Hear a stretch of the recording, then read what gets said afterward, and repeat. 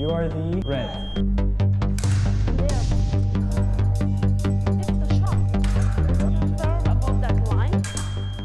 That's her point. I grew up like a tomboy. My name was Genghis Khan, and that way I was able to hang outside and people didn't know. You'd always face the front wall, and after that I fell in love with squash. Your swing shouldn't start here. Your swing shouldn't start here. Can I go to attack?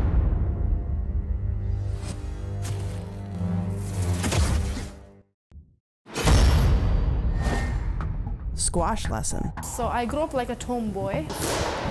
My name was Genghis Khan, and that way I was able to hang outside and people didn't know. You'd always face the front wall. First sport that I started was weightlifting. That way it does not lose the sight of the ball.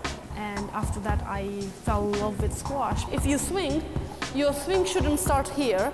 Your swing shouldn't start here. Your swing shouldn't start here. It should always, the two eyes should be looking at the front wall, because squash is such a huge sport in Pakistan, and we had many, many world champions in men's.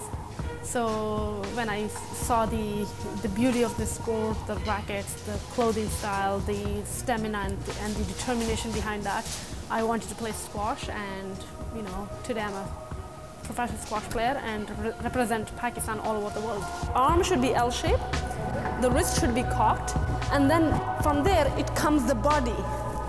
I used to look at boys, how they train and how they play, and then I used to get on court and try to figure it out on my own, do the same kind of drills by myself, and I kept learning that way. And then, you know, with time I also got into camps, you know, national camps that, you know, made me better.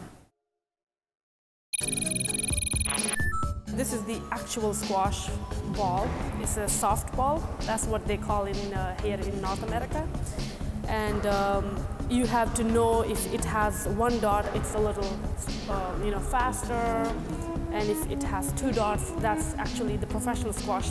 You know, when you play, you always use two double yellow dots.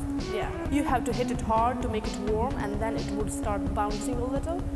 That line in the middle is called service line. So whenever you serve above that line. If it hits below that line, it's out. You know, I have a lot of memories, definitely, from my childhood and how I ended up in sport. This is all, I feel like, a miracle for me. You know, coming from the tribal areas and playing sports, and then today I'm sitting here among you, among the Western people. It's all kind of a miracle for me. And from the backhand, the same thing. So you see, when you hold this racket like this, it's cocked wrist, you see? But if you move like this, or you move like this, you see the racket never changes.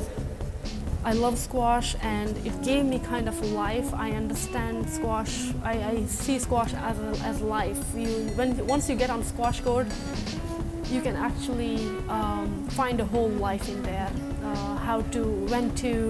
When to be defensive, when to be attacking, how to behave.